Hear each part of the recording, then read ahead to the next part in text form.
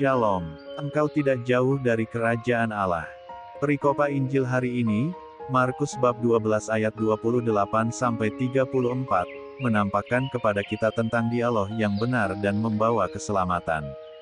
Dalam banyak perikopa, ahli Taurat dan orang Farisi sering diidentikan dengan pertanyaan yang menjebak atau hanya sekedar mencobai Yesus. Mereka mempersoalkan sesuatu hanya untuk menjatuhkan Yesus. Mereka sebenarnya tahu jawabannya tetapi dengan sengaja memberi pertanyaan yang menjebak, supaya keinginan mereka, supaya Yesus dipersalahkan terpenuhi. Tetapi perikopa kali ini ada sesuatu yang berbeda. Kalau kita amati, yang bertanya adalah seorang ahli Taurat, sama dengan kisah-kisah yang lainnya. Yesus pun juga menjawab pertanyaan itu dengan baik. Seperti itu terjadi dialog antara Yesus dengan ahli Taurat yang didengar oleh orang banyak.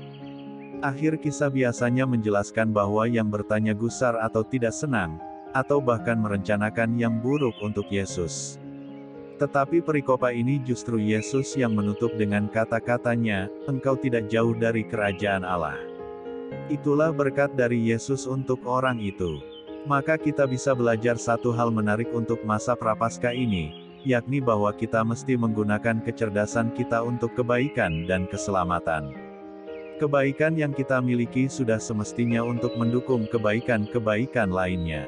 Jika selama ini kita masih memakai kecerdasan kita untuk menipu orang lain, saatnya kita perlu bertobat. Jika selama ini kita memakai jabatan hanya untuk kepentingan sendiri, saatnya juga untuk pertobatan dan kembali ke jalan yang semestinya. Ahli Taurat itu tidak memakai kecerdasannya untuk menjatuhkan Yesus.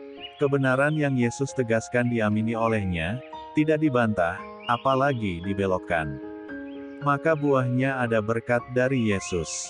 Demikian dengan kita, perlu meniru apa yang dilakukan ahli Taurat itu. Daya kebaikan yang kita miliki untuk mendukung kebaikan yang lainnya. Maka terbentuklah jejaring kebaikan yang Kristiani. Marilah berdoa. Ya Tuhan, semoga sabda-Mu memampukanku untuk selalu berbagi kebaikan dan kasih.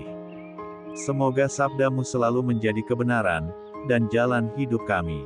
Amin. Tuhan Yesus memberkati. RHPE Channel.